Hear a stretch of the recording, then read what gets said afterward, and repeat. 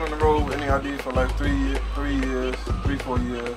I'm off the road now. Home, I got a lot of material that I need to put out, let motherfuckers hear it. Youngster like was one of my favorite records, and you know, I hooked up with Elusive Media. We shot a video for it. And the shit came out hard as nails, so we gonna just keep rocking, keep doing that shit.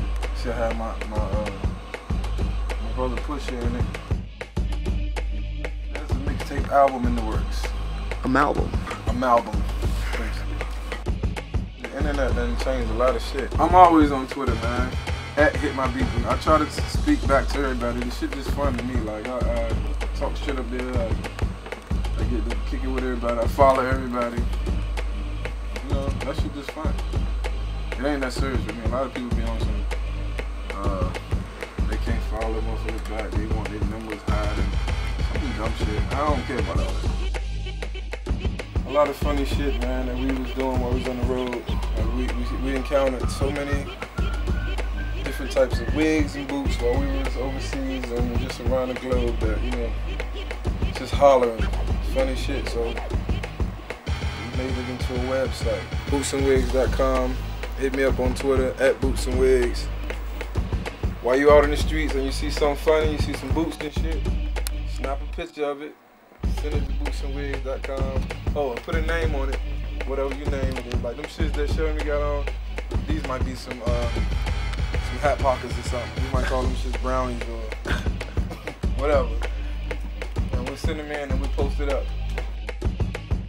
Well, this right here is this is like one of the first shits I'm gonna put out from mixtape What I've Been Doing, and it's produced by Nano Rose. This shit is called What's My Name.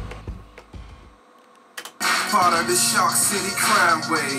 I heard they talking about me trying to get their time shade. The DA giving deals, Swedish shirt line made. Fuck them and feed a fist like my cousin Slime say. Yeah, I done heard that them herbs still line. I also heard that them birds still fly. In other words, we on the curve still shine.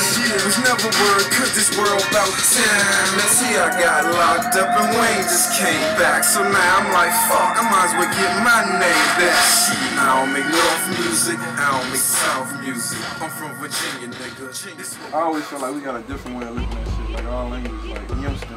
Like nobody know what the fuck that is. Like nobody would never name the song Youngster. People still don't know how to spell it. All it is instant, but it was just the way we said it. Youngster. Like, yo, you can get it, nigga, right there, Youngster.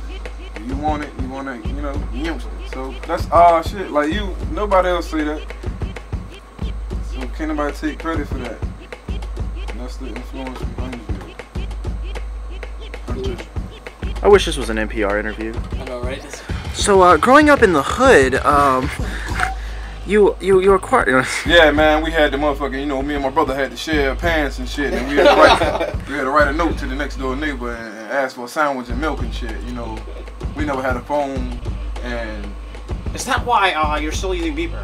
Yeah, you know, we never had a phone, we had a beeper and shit.